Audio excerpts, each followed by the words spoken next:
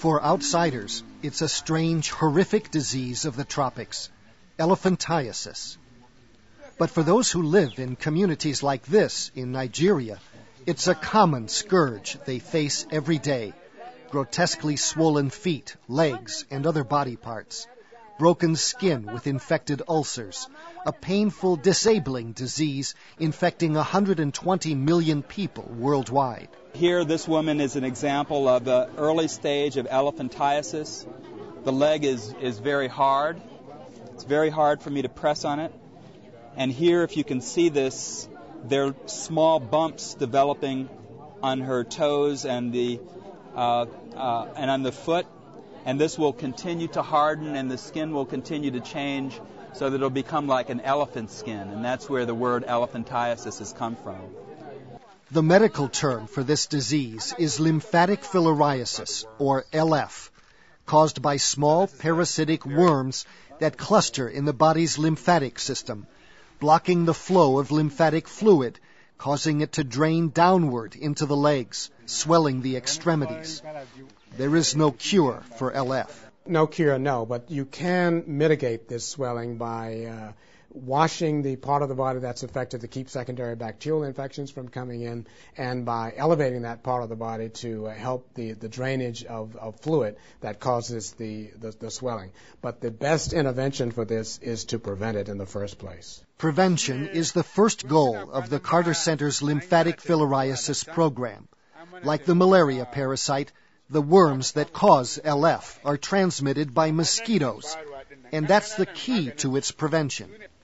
It can be prevented by treating people by mouth with certain tablets once a year, and by providing impregnated bed nets, the same kind that prevent the mosquitoes that transmit malaria from biting people, also prevent these mosquitoes from biting people as well. In Nigeria, the Carter Center has assisted in distributing nearly 60,000 bed nets to village families. And what we're doing currently here is visiting each of the homes. And when we arrive, we take the family and we also look at those who are qualified to get the drugs and those who are qualified to get the bed nets.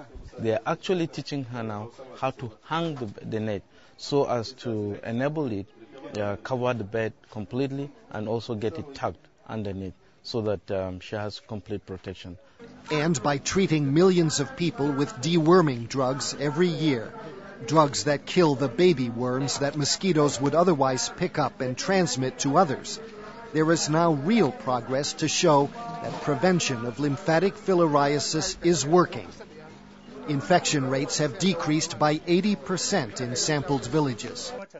By combining treatment programs for LF and malaria, the Carter Center is assisting health authorities in Nigeria to maximize the impact of health outreach programs. And in these same villages, the center also joins the fight against other parasitic diseases, river blindness, and schistosomiasis. The primary weapons: bed nets, oral drugs, and health education. Like this demonstration showing how to clean skin areas affected by LF to minimize secondary bacterial infection. The World Health Organization has set 2020 as the target date for global elimination of lymphatic filariasis. The pharmaceutical companies GlaxoSmithKline and Merck & Company have pledged to donate billions of deworming pills to achieve this goal. Funding is provided by institutional partners, the Bill and Melinda Gates Foundation, GlaxoSmithKline, and the A.G. Leventis Foundation. But what is needed is support by private donors and continued field work by volunteers and professionals like these.